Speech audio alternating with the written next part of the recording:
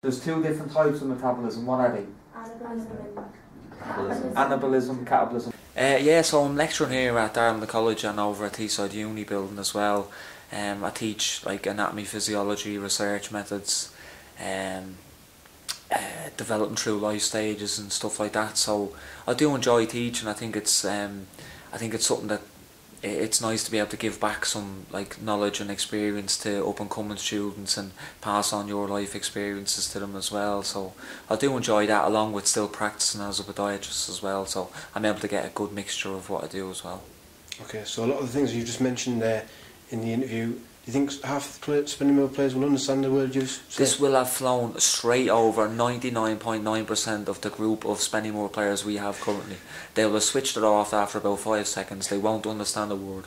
The general consensus will be that it's probably the thickest group of individuals ever assembled for a football team. I would definitely agree with that. There is the exception probably of myself, Gav Cogden, Chrissy Moore.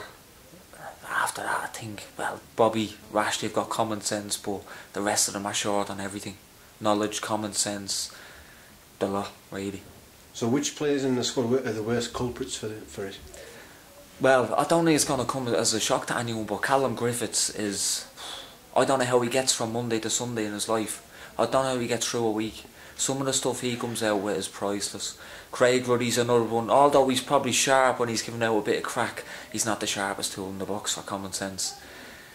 Mark Ellison, Mickey Ray, he's doing a degree, him. Whew, I tell you. So, but I mean, obviously all the lads they might not be the best academically, but this season doing well on the pitch. FA Vars final coming up in 2 weeks' time. Looking forward to it. Yeah, definitely. The lads are brilliant, like on the pitch and that and all. They're great lads. But we've done really well this year.